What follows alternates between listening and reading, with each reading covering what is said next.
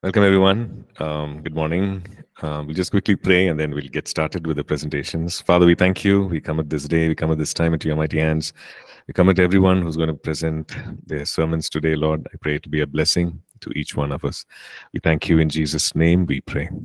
Amen. Okay, we have 5 exciting speakers today. Those who are watching online, there's a lot of laughter here. So anyway, we start with Nina, and then we will follow with Prince, and then Anand, Sri Radha, and Nikhil. Okay, so that's the order. So each one of them will, for want of time, each one of them will start immediately, right? Okay. Okay, you're ready, Nina? Okay. Yeah, okay, fine. Good morning, all.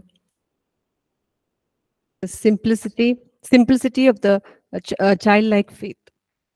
So we start with from Matthew 18, 1-5. At that time, the disciples came to Jesus saying, "Who is the greatest in the kingdom of heaven?" Then Jesus called a little child to him, set him in the midst of them, and said, "Assuredly I say to you, unless you are converted and become as little children, you will not by no means enter the kingdom of heaven. Therefore, whoever humbles himself as this little child is the greatest in the kingdom of heaven. Whoever receives one little child like this in my name receives me." So, children are a constant wonder. They are drawn to simple things with great awe and yet speak honest words that most adults don't have the courage to say. We often admitted children for their unique insight and captivating ways of describing simple things, but rarely do we include them in the adult conversations. The book of Matthew, Mark, and Luke all wrote accounts about the value Jesus placed on children in an unexpected moment. So when disciples asked Jesus, who's the most important people in his kingdom, it was that they were really want some affirmations of their own status. After all, they were the people with whom Jesus chose to spend the most time. But Jesus shocked them by gathering up one of the little child and presented the child as an ideal heavenly citizen. Now this child became the chosen and valued example for entering heaven. Becoming like a little child means that we maintain that wonderful and beautiful characteristics and qualities of children, which life in this sinful world tends to beat out of us. And what are these characteristics and qualities? They are the like tenderness of conscience, openness about emotions and feelings, trust, dependence, easy to forgive, and willing to learn and grow, which we tend to strip out of us as we encounter the brokenness of this world.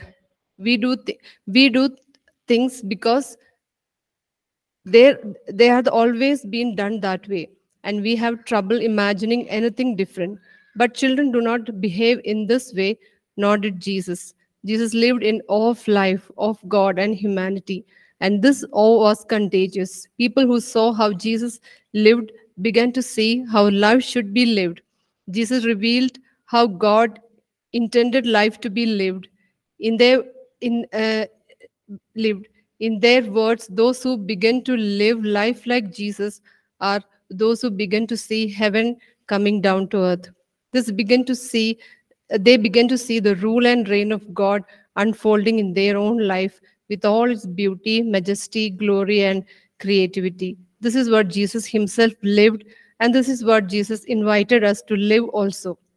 And he taught us that if we want to experience God's life in this life, then we need to become like little children once again. So we'll see what are the other characteristics of little children. And the most important things is a child capacity for excitement. And excitement is an appreciation, gratitude, and awareness of things as they are. We must think of the disciples of Jesus Christ as they couldn't get over the excitement of the good news. They were irresistible as they proclaimed that Jesus was God incarnate and he died on the cross, and they were and he burst the seal of the tomb, that he lives forevermore and that he can change anyone's life who comes to him. And the disciples were ready to sacrifice their lives for this truth. But excitement of this good news we read in the New Testament, we certainly don't have it today. So Jesus is calling us again to go back to the thrill and excitement of a little child, to enter the kingdom of God and bring other people also to the kingdom. Another thing about the children is Jesus meant that we were to have a childlike, forgiving heart. Children cannot hold any grudge for very long. It is true that they have their misunderstanding, but they are very short, and they never allow their prejudices to interfere with their joy of living. The little quarrels are soon patched up for. They can keep no enmity in their hearts. In that sense, we are all to be like children. Jesus says that. Jesus says that you cannot accept to be converted and become like this little children. We cannot enter the kingdom of heaven. Jesus thought that it was foolish to seek forgiveness of God while we refuse to grant forgiveness to others. Forgive us our trespasses as we forgive those who trespass against us. This also means that we were to have to live a simplicity of the little child. How natural it is for a child to believe, except we become as little children in believing, we shall not enter the kingdom of heaven. But our intellectual culture has crippled our ability to believe in the simple yet profound truth of God. We are drugged by materialism and numb by secularism, so that we become hardened to a simple act of faith. But Jesus said we can be converted and become as little child, and the childlike faith when we come to the cross of Christ with the knowledge that our sins are forgiven and we are new creation in Christ Jesus, which is 2 Corinthians 5:17. Jesus also meant that we were to come with the natural mentality of a child. Jesus rebuked the Pharisees who were pretending their religion with false humility and outside religiosity. The worst thing that could happen to a man is becoming contagiously religious so that he will not see the greatness of Christ and need of Christ in our lives. So Jesus said in Matthew 5:3, "Blessed are poor in spirit, for this is the kingdom of heaven. Blessed are those who natural and pure enough to believe in God and to take their hearts all and all of his greatest provisions which he made for us." Christ meant that we would become repentant heart like a child. We must be never seen.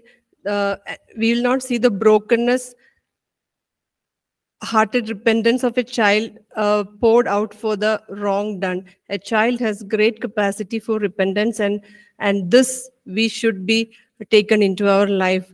That we should have a believing, repenting, humble, natural, and mind like a child, so that we can enter the kingdom of God. Apostle Paul said that to both the cultural Greeks and the pious Jews, the reality of Christ on the cross sounded like the surest folly. But Paul said that in wisdom of the world, it never found God, and we are still groping blindly to seek Him. Paul said, the secret is found in the cross, and we must approach the cross as a child. And the real question is, are we willing to humble ourselves today to receive Christ as our Savior with all the simplicity of a little child? And we just pray, Lord, that Father, give us wisdom to do it according to your will. In Jesus' name.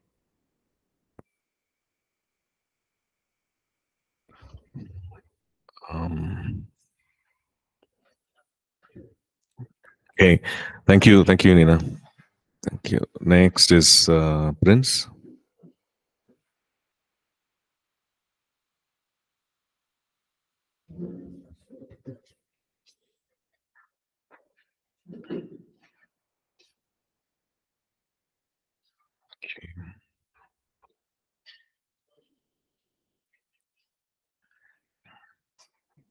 Stand.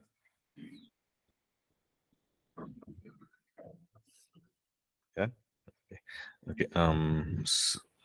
You switch on check the mics, switch on the camera, and then we'll start the timer.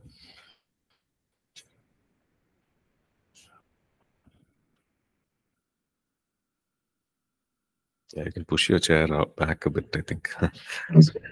Okay. Okay. I'll start the timer.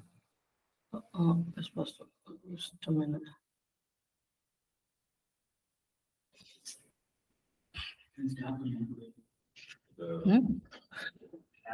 The mic is not mute. Is it muted? Yeah, it was Oh, okay, okay. Say something. check. Okay, yeah, got it. Okay, we'll start.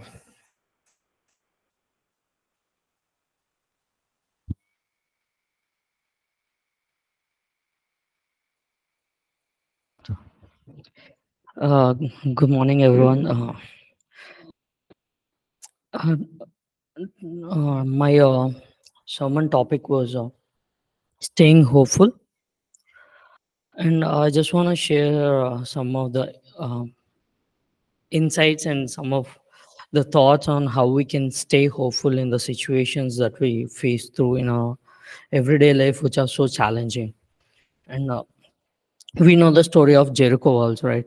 The walls of Jericho were 17 feet high, and they were made with thick, pure, solid stone. And it is very hard and impossible situation for the young army Israelites. And God promised to give them the land of Jericho, which is a main land, which is a main thing for Israelites to start to capture the promised land of Canaan. And God promised them that He will give the land of Jericho, but it doesn't mean they will escape the reality that they have to face the Jericho wall. And I think it's how it is in most of our lives, that we have the promises of God, we have those dreams and visions that was backed up by the word of God and the promises of God, but it doesn't mean we'll escape through the realities of life. Like the Israelites have to face the Jericho wall before the promised land, we also go through the walls of life. And these walls in our lives can be sickness, uh, divorce, addictions, or disappointments, discouragement. Many, we can name them many more. And when we face these situations, it's very hard to keep our faith strong, to keep and stay hopeful, believing that we'll see a miracle, that we'll see answers for our prayers, that we'll see our situations changed. And the bigger the walls, the bigger the situations were, the bigger intimidating and scary these situations may look like. And like Peter spent whole night catching fish, trying he will catch fish in the next try, but ended up catching nothing. Most of the times we do things, we keep on doing things, believing that God will do, believing that we'll see a breakthrough, believing that we'll see our prayers being answered, we'll see, believing that our situations may change, but we won't see it in sometimes. We won't see the result. And we end up discouraged, tired, overwhelmed, hopeless. And sometimes we even bury our hopes, thinking, okay, it's not for me. Like maybe it won't happen. Maybe it's not the will of God in my life. But I think most of the times why we, even though we know our God is a God who does impossible things, we know our God, who is the one who turns water into wine, but why we still end up losing hope is because maybe we try to keep a period where there is a comma. Maybe we try to interpret things and situations on our own knowledge, on our own wisdom, instead of what the word of God says about it. what the God looks our situations at. We know like Joseph was betrayed by his own brothers and sold into slavery for Egyptians. But in Genesis chapter 45, when Joseph reveals himself to his brothers, he says that you sold me into Egyptians, but God has sent me. He didn't interpreted his life based on the event that was happened, based on what people has done to him, based on what happened, but he interpreted his life and his situation based on what God has done. Even though you have meant it for evil, but God has turned it for good. And even in the same, it is the same with Israelites when they went to spy the land of Canaan. All the 10 people, they came and they speak so hopeless things. They look like giants and were like grasshoppers before them. But it's Joshua and Caleb who told, they didn't deny the fact and the truth that the army of Canaanites are so powerful and strong. They didn't deny it, but they spoke the word of God that we will go, we'll take the charge, because God has promised that He will give us the land. And that's how, when we see things through our own eyes, that's when we get off of our hope. That's when we get discouraged of our hope. But when we start to see things through what God, word of God says, what the promise of God over our lives, that's when we keep our hopes alive. That's when we keep hoping and keep pressing forward without getting discouraged and getting tired. And most of the times it's not, and the question is not about do we have faith, but the question is more like, do we still have hope for what we are having faith for? Because in Hebrews 11:1 tells that faith is the evidence of things that we hoped for.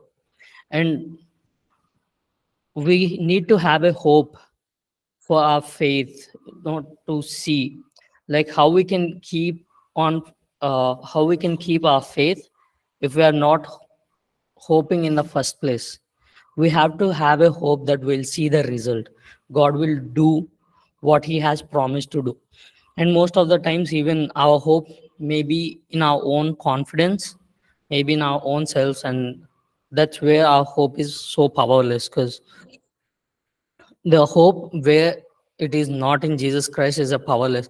And in Romans chapter 5 verse 5 tells that this hope will not disappoint us, will not lead us to disappointment, for we know how dearly God loves us. And before the verse that tells endurance develops strength of character, and character strengthens our confident hope of salvation. And the Greek word for salvation is sozo, which means it is a wholeness. We have everything that we needed in the salvation. So when we keep our hopes alive, when we keep our hopes not based on our situations, but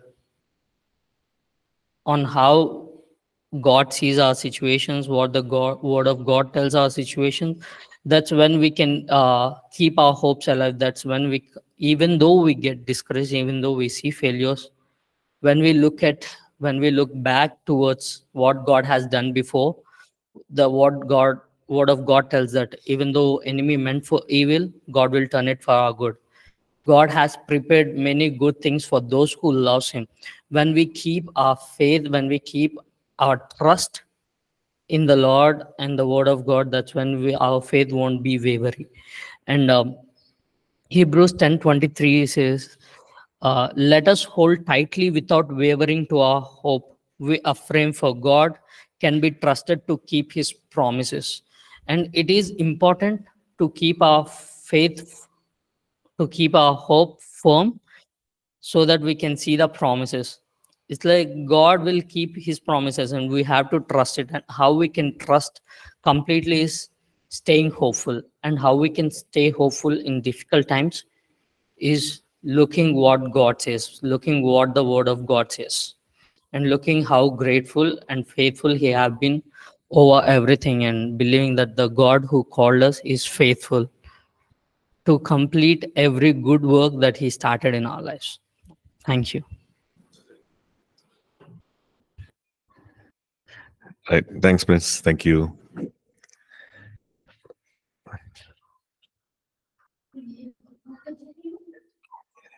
Okay.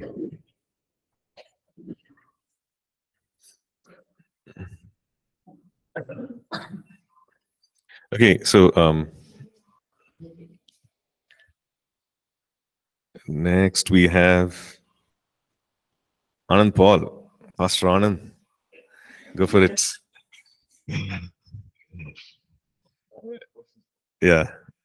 Sorry. Yeah. Okay. You ready? You just check the audio. Check. Check. Check. Yeah. Just 1 minute, Pastor. Sure. Yes, Pastor. Okay. Yeah. Start at the time. Hey, good morning, everyone. I'm Anand. My title is Faith, and my topic is on truth about Christian faith. Hebrews 11:6. It says that, and without faith, it is impossible to please God. What it is actually saying is, without faith, we cannot do anything. It's impossible to please God. If you see, faith is the major thing in the Christianity. We can tell like this also. Faith is the prerequisite in order to know God and to connect God. About the Christian faith, the truth is, if you see in India, there are 3 billion faith. The Christian faith is different, and the other 3 billion faiths are there. If you see in other faiths, the importance will be on the believers, which is in Christianity, faith is not depend on subject of faith, but on the object, which is Jesus. Let me tell you once again. In Christianity, faith is not dependent on the subject of faith, but on the object, which is Jesus, while the others will be on the subject. I can proudly say that Christian faith stands out. If you see in Peter and his books, faith is compared as a precious faith. It's a priceless. So Christian faith is the most invaluable faith in the worlds of the faiths. So I just want to take you today through John chapter 2. If we think about John chapter 2, we'll mostly remember about the marriage, and we can listen the sermons about the marriage. But I just want to take you in another perspective, which is from verse 23. Now, when he was in Jerusalem at the Passover during the feast, many believed in his name when they saw the signs which he did. But Jesus did not commit himself to them, because he knew all men and had no need that anyone should testify of man, for he knew what was in man. So if we see this verse, we all know that's the miracle which Jesus did. And because of the miracle, there are so many people came to Jesus and believed him. But the main point, if we see here in 23rd verse, then Jesus did not commit himself to the people. Why Jesus did not commit himself to the people? Because it says like he knows the intentions. If you see, according to John 2:23-24, all believers are not true believers. He know the intentions of the heart. So if we see here, people who came to Jesus are just came because of the miracle what happened. And what I think is in our Christian life also, most of us will be running after the miracles each and every time in our life. What I think is, I mean, there are certain times God says no. We should believe on him and hang up on him in each and every time. The very saddest thing is in our Christianity, we have changed the object of faith. I don't know about the urban churches, in the regional churches and villages and all. People actually change the object of faith. Today our faith was depending upon these oil bottles or churches or pastors. See, I mean, I'm not telling it's a wrong thing to do, but what happening is the object of faith is getting changed.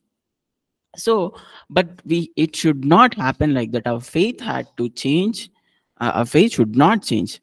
When we see in the prayer also, prayer has no power, but in the person to whom we are praying to is only have the power. I mean, prayer is the only channel to get the power from God. If we really think like prayer is the most powerful thing, if we see Gentiles also, they'll pray so good than us. If you see now it's November, I mean, they have their mala, I mean, they have this meditation of 40 days. If you see also, they'll climb the mountains on their knees. When we compare to their prayers and all, nothing we are doing. But what I'm telling is, maybe for them there is a power in prayer, for us, but the person to whom we are praying, there is power. So when we come to the same reference once again, the reason why Jesus did not commit to their faith is because their faith did not help them to commit to God. When we see the scriptures in the whole Bible, faith is all about commitment. So what kind of faith we are keeping on him is the matter. So I just want to take you through three kinds of faith today. The first one is emotional faith, and the second one is intellectual faith, and the third one is volitional faith. Emotional faith is all about the emotions, the faith which we get out of the emotions or because of some particular things. And the second one is intellectual faith. Intellectual faith is faith which is associated with a belief that may not necessarily lead to the practical changes, but maybe it will give little faith. Maybe the other thing is it won't last long. The third one is volitional faith. Volitional faith is all about, refers to a resolute and courageous act of will. We are going to talk about the volitional faith now.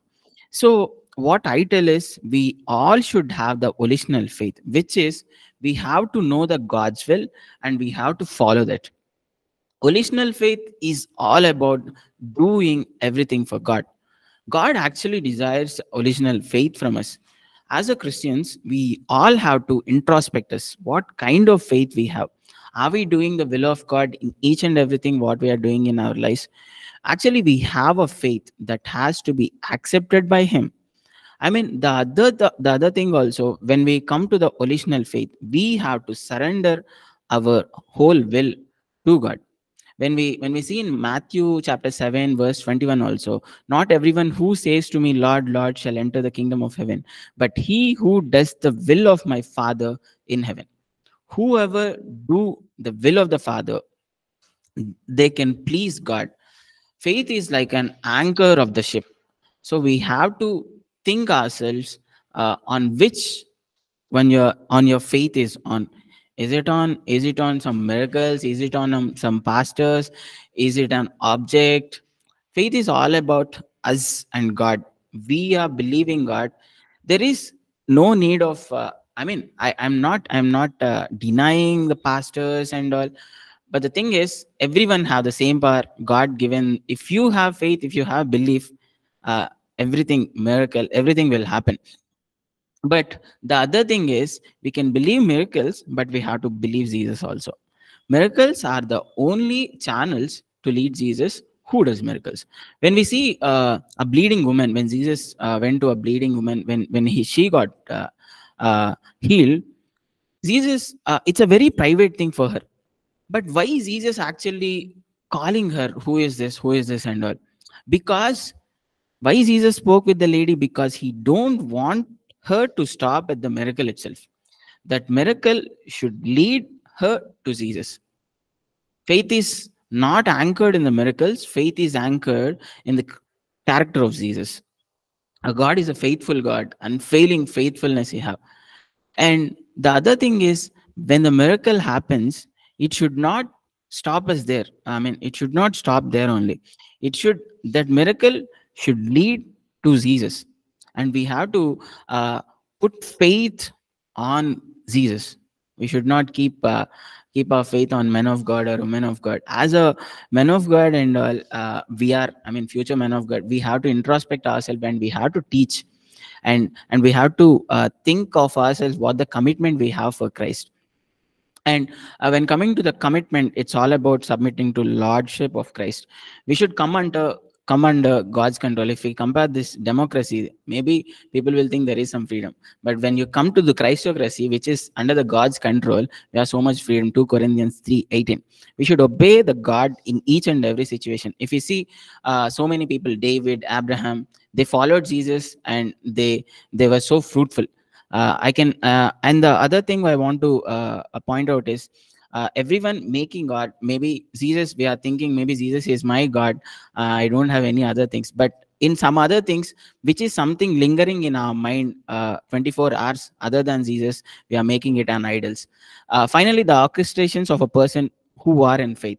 Such a faith overcomes fear. And the second thing is, such a faith overcomes worry, and such a true faith is consistent. Overcomes fear. If we see Apostles Acts 4, they prayed for the courage and they overcome the fear. And the second thing, such a faith overcomes the worry, which is Psalms 55:22 says, cast all your burdens upon me. And the final thing is, such a true faith is consistent. Thank you. Thank you, Anand.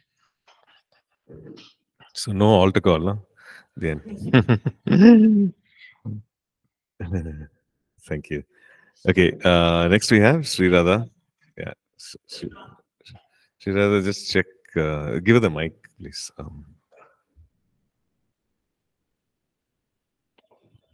Check.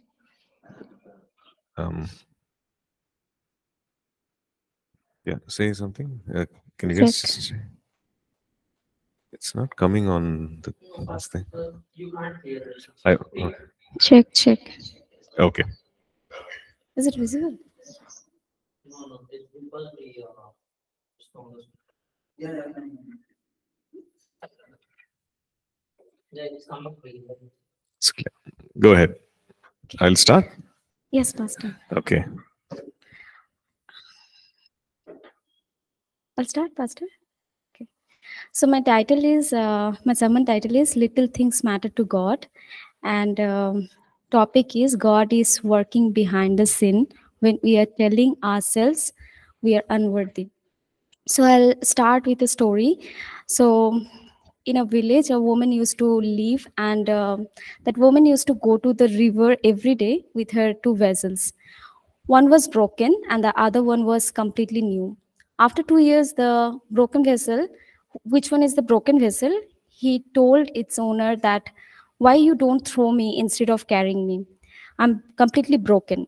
Then the woman took it on the way to the river and showed both the sides of the path. Paths were filled with beautiful flowers, and she said to that vessel, "Can you see the flowers? When I carry you, water falls from you, and from that water, these flowers come out." Flowers came out. So um, never say that if I should throw you, because you may feel broken the eyes of you, but see what God birthed from your brokenness. So we'll see some of the things from this story. First thing is, never underestimate the silent periods or waiting season of your life. If we see from Old Testament till New Testament, Abraham, Joseph, Moses, even the Jesus, everyone waited for the right time. Everyone had that waiting period or silent period in their life. Second thing is, waiting period is not a wasting period. Sometimes we think that our waiting period is just like we are wasting, but God is telling that it's not something that we are wasting. And if we see in Psalms chapter 31 verse 15 that our time is in His hand, so it's not something that we are wasting. Third thing is, never compare yourself to others. This is something that we do some mistake, that we compare ourselves to others. Comparison is the enemy of contentment. It will always leave you feeling behind. It will never it's like you will feel that you are never you are not complete, or you are not valuable, you are not something like worthy. And next thing, we will see that God uses every single thing, even our brokenness also. If we see that from okay, so sometimes brokenness has 2 parts. One is always lead to the God, and one is always lead to the world. So we have to choose that which path we are taking. One is, brokenness is a blessing because it leads us towards the God, because God is telling that when we are broken, we are near to God. because in our brokenness we always see God's face. So I want to share two verses. One is Matthew chapter 10, 29 to 31. It's telling, "Are not two sparrows sold for a copper coin? And not one of them falls to the ground apart from your Father's will. But the very hairs of your head are all numbered. Do not fear, therefore, you are of more value than many sparrows." So there is no favoritism in God, and it's like we may see from our perspective, but in God's perspective, we are always valuable. We are always like worthy. And John 13:7, God is telling that Jesus answered and said to him, "What I'm doing, you do not understand now, but you will know after this." So maybe we are here in that waiting period or in silent period, but there is a hope in Jesus. There is something like after every night there is a day. So it was my sermon. Okay, thank you, Sri Radha. Thanks. Okay. Last but not the least, for today we have Mr. Nikhil Masi bringing us God's word. Okay, so Nikhil Masi. Check. Okay, you can switch on the camera. Yeah, okay. Okay, ready, Nikhil? Oh, okay. Okay, so good morning once again, everyone. Praise the Lord. Today's my sermon topic is living life as a Christian. As we are believers, as we are Christian, so how should we live? And what we have, what should we follow? So we're gonna to see this some points about living as life as a Christian, as a believers. First thing is live in obedience. So for believers, for Christians, obedience is the most important things. It is very important when we believe in Jesus Christ. Why? Because when we see 1 Samuel 15:22, it says obedience is better than sacrifice. If we are sacrificing anything, if we are not obeying, so that everything will be best. So obedience is very important things for believers' life as they live. When we see Abraham's life, in every areas wherever God says, and he did. Maybe he could have asked how I will do, how it's possible, but no. He did whatever God says. He obeyed. He was faithful. That's why he's the father of faith. So obedience is the most important thing in Christian's life. When we see John 10:27, it says, "My sheep will listen my word, my voice." That means telling about obeying. When we see John 14:15, "If you love me, then you will follow my commandments." And indeed it says, if you will love me, you will keep my commandments. So that's why it says when we love, so it will be good. It's good to obey in every areas, to obey Lord. So, and second thing is live like a child of God. When we see believers' life, when we see they called to be a child of God, God called them to become his child. So 1 Timothy 2:4 says God is calling us to become his child, to be his child. And when we see John 1:12, it says, if you will believe, then you will get chance to become his child. So when we believe in Jesus Christ as a savior, so we'll get chance to become his children. 1 John 3:1-2. It says God loves us. He called us. Called us. That's why he wants to save us. So he loves us. So live in like a child of God. And when we see third point, live in authority. So believers, they should know, because they also have authority in Christ Jesus. As they are believers, as they are follower of Jesus Christ, Christian, they have authority. So let me share about little when I accepted Jesus Christ. So that time I used to think like only pastor can preach.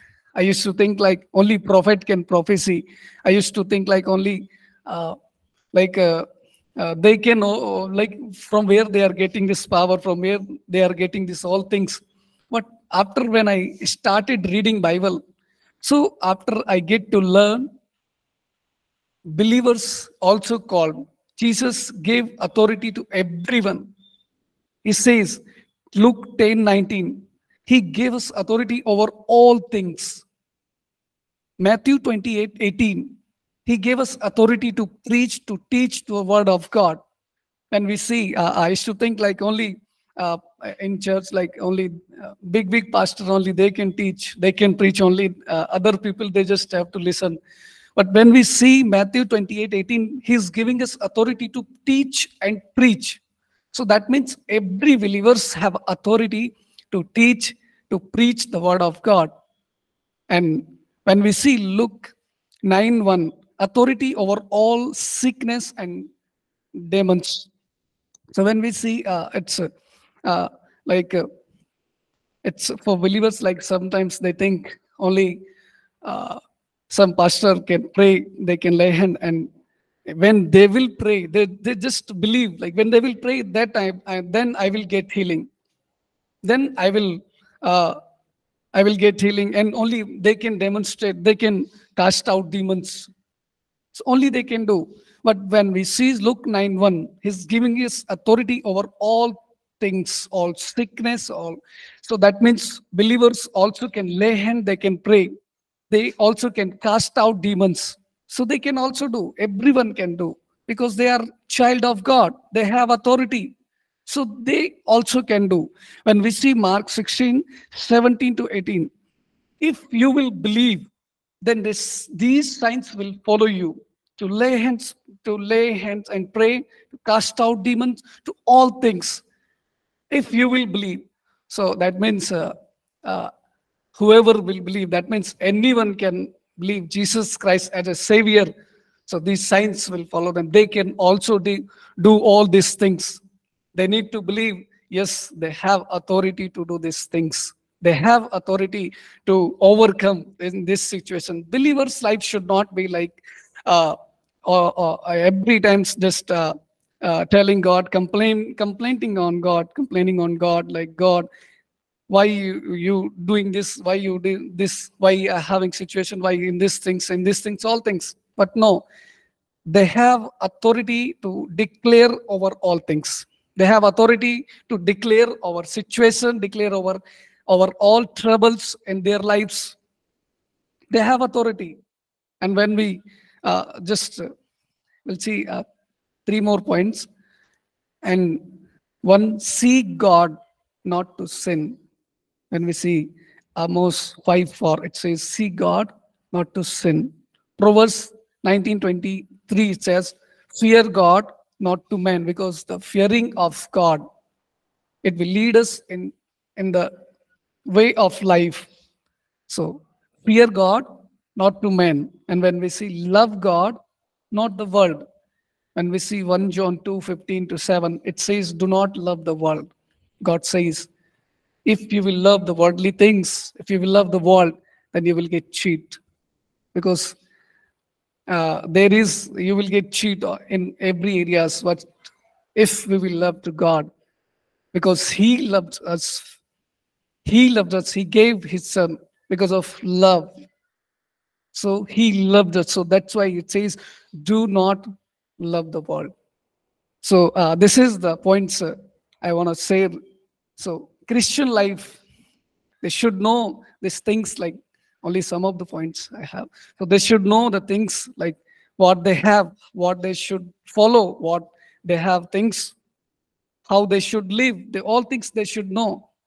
So this is very important things. So, okay, God bless you. Thank you. Thanks. Thank you, Nikhil. Thank you. Okay, so we have 4 more minutes left. So what we'll do is we'll stop here. Huh? Yeah, remarks. Okay, we can probably can share some. Let me see if I remember. I'll just look at the. Okay, Nina's left. So Prince. Huh? Yeah, that's what I just. Yeah. So yeah, one thing that I felt is the personal application bit. What can you do? Okay, so to really emphasize that, I think I felt that everyone needs to really be strong in that area, because that's what you're leaving behind. So to say that, okay, this is something that you heard, but this is something that this is what you can do with it. So yeah, so it was good. Then Anand, yeah, Anand, very interesting topic and very interesting way that you shared, and again the personal application. So Prince, coming back to Prince, yours is a message of hope, right? So so again, this, yeah, staying hopeful. So the personal application bit is very important, like, so which means that, okay, this is what I can take home. So to really summarize with that.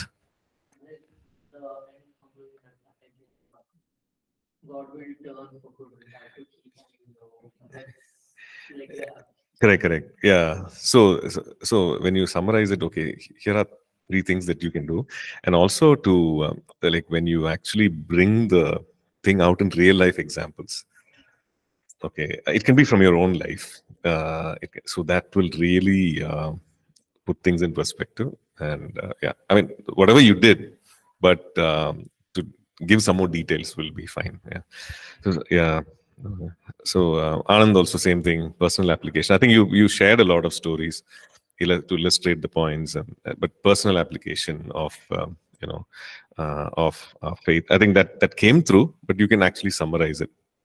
Sriradha, what I felt was you could actually have spoken a little more. You had some more time. You finished in some. Yeah, no. She had about I think 4.5 minutes or something left, according to my clock. So that was the thing. And yeah, and the scriptures. You see, you're using a PowerPoint, so put the scriptures there. Right? You're using the PowerPoint for the points but then the scriptures can also be put there. You had a lot of good scriptures to share. You can put that over there as well. Yeah, and also time. I think you were probably under pressure. You wanted to finish it fast. You didn't want to be left without time. But then you can. The best thing is to make best use of time. Not to rush through, but take your time and do it. And also brokenness, you can actually share a little more. What does it mean really? You can give it some more depth. So I can see I might be broken in a way, but I don't really know it, right? Like to my mind, I'm just thinking brokenness, maybe lack of self-worth, lack of self-esteem, maybe going through a difficult time, and so if you bring out what is really brokenness, we have this idea, okay, something that is not right, but what aspect of it is not right? If you point out, then I'm able to really receive that healing and wholeness. And for a typical message like this, you need to go into ministry time.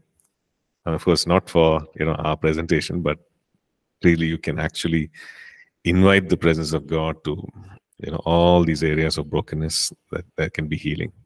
Yeah. Nikhil Masi, good Nikhil. And you also had some good points about Christian living basically on identity, authority, etc. Wind it up with that.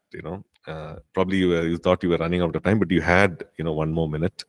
So to wind up would really help, right? Okay. Thank you, everyone. So next class, we would have Samuel, Madhu, and I think Anthony. Yeah, so these are 2 folks, and maybe whoever, Prabhu also. Prabhu, yes. Prabhu, Samuel, Madhu, Anthony, 3. And anyone else who is not presented can do that, right? Thank you so much. God bless you. Bye-bye.